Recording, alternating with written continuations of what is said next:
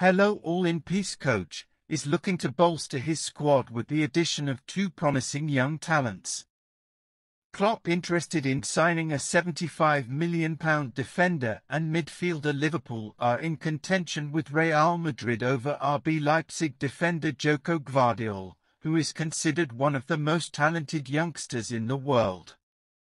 Gvardiol has also piqued the interest of Chelsea, and his price is estimated to be at least $75 million.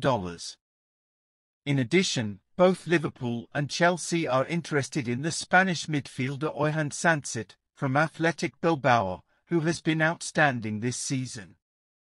Sancet is versatile and can play in a variety of midfield positions, including as an attacking midfielder, making him attractive to Premier League teams. Its worth is estimated at $21 million. My opinion is that the two names would be very important in the reconstruction of Liverpool at that moment.